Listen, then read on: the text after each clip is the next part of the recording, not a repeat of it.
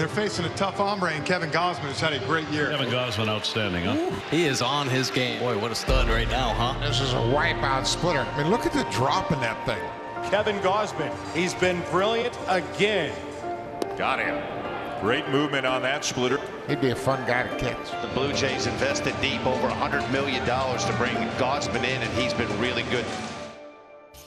Your first year in Toronto, huge success, I would say. And it's been amazing to be able to watch your transformation going back to 2013 when you made your Major League debut, catching some of those games in 14, 15, even a couple in the minor leagues in 2012. We've talked about this before, but you know, the usage, the way you use your pitches, the zones, all these different types of counts. Was there an aha moment that everything just kind of culminated and you said, what have I been doing all these years? This is it. This is it. And I know that, you know, I was drafted in the first round and I know I can be a top of the rotation starter. This is the aha moment. Did you have that?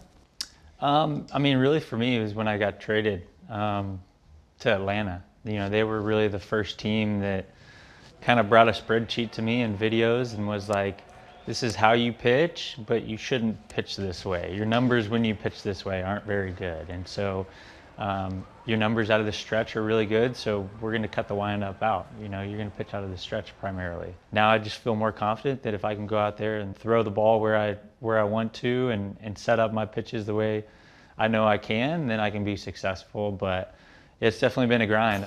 Kevin Gausman is one of those pitchers that has been known around baseball to have outstanding stuff. Got to tip your cap to Kevin Gausman. And Kevin Gausman racks up his 9th strikeout tonight. Kevin Gausman was built for these games. You know, I recognized that split was a really good pitch. I wish I would have recognized earlier on that we should have thrown that more and more and more. And I think that's what you've been able to do. And the thing about the split, it's a unique grip, I think. A lot of times when you talk about like an original split, you'll talk about guys that kind of really dig it, you know, and they're in there really deep. Eric Swanson has like a really deep dig, but yours is a little bit different. Can you show us like the grip that you have? And it's called Vulcan. Was that what you would call it? Yeah, I've heard it called a Foch before. I don't know what that sounds like an expensive car somewhere in Italy. You know, what that even means, but yeah, I mean, it's definitely something that I've tinkered with over the years and kind of finding what's comfortable for me. And a big thing for me is where I put this middle finger on the seam. So whereas all my other pitches, I kind of want the seam on the outside, on this one, I want it on the inside. And I think that makes my split as good as it is. And I think it's because it spins more. And so it looks a little bit more like a fastball than most other splits. Yep. And if you look at the spin, I mean, it's a lot higher than most other splits. That split finger is really Kevin Gausman's bread and butter pitch. His splitter is one of the best pitches in baseball. Swing and a miss. Got him with the splitter. Got him. Great movement on that splitter. You've been around the block a time or two. You've had a lot of different catchers over the years. The pitcher-catch relationship is really unique, really important. Pitchers usually have catchers they kind of prefer. Are there attributes that you really enjoy with certain catchers? Yeah, you know, that's kind of pick your poison, right? I mean, everybody now is a good ball handler. And when I say that, I mean presenting strikes to umpires. You know, you're not going to be a big league catcher unless you do that. And that's just kind of the reality nowadays. So for me, I just kind of rely on those guys to read the hitters. And, you know, I know my strengths and where best to throw them in the zone for me to be successful. It's a good relationship when you can communicate with each other and be on the same page. And, you know, having guys who have done it, Jano's been here for a while now, and Kirk coming up is, you know, kind of hit the ground running. And so it's been fun to watch those guys get better every day.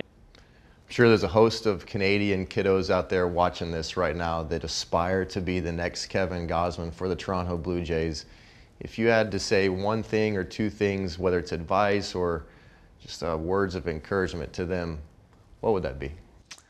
Don't try to be like anybody. You can watch guys on the big leagues and you know, I talk to kids every offseason that are, you know, I try to emulate Jacob deGrom, and like, that's great. But the stuff that Jacob deGrom can be able to do, you know, there's only a handful of guys in the world that can be able to do that. Right. And so, you know, don't get discouraged if you can't move the way that Jacob deGrom moves, you know, or throws a fastball down the way like him. You know, just be who you are and Me specifically, once I started doing that and just kind of honing on what my strengths have been, you can live with yourself a little bit better when you know it does go south, because you're going with your best pitches and with conviction, and you're getting beat with your best, as opposed to trying to throw your fifth best fist and try to get beat that way. You know, that's when you usually stay up at night. Sure. Kevin, can't thank you enough for doing this. I'm sure there's a bunch of Toronto fans that are excited to hear Pink Floyd's Money here real soon when you toe the mountain for the Toronto Blue Jays. Best of luck, man. Thanks again for doing this. Absolutely. You got it, bud. And they're facing a tough hombre in Kevin Gausman, who's had a great year. Kevin Gausman, outstanding, huh? He is on his game. Boy, what a stud right now, huh? This is a wipeout splitter. I mean, look at the drop in that thing. Kevin Gausman, he's been brilliant again. Got him. Great movement on that splitter. He'd be a fun guy to catch. The Blue Jays invested deep, over $100 million to bring Gausman in, and he's been really good.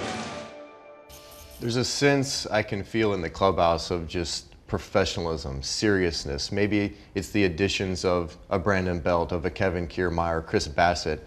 It just feels like there's some real intentional intent. You think maybe last year and the way it ended leads to that? Bringing in those guys, I think, just brings the level of attention to detail a little higher. You know, Brandon Belt's been there before. He's been a part of some really good teams that have made incredible runs in the postseason. And so I think some of these young guys can maybe look at him when we're going into a big series. Like, he's the same guy no matter what. You know, his heartbeat doesn't go any faster because it's a big situation. And I think some of those young guys can really learn from that. And like you said, the guys that we brought in, you know, they just kind of bring a breath of fresh air, you know, and a new perspective. So it's been fun to get to know those guys. These new guys have brought with them a style of play that is different. Leaps into the air, and he made the catch!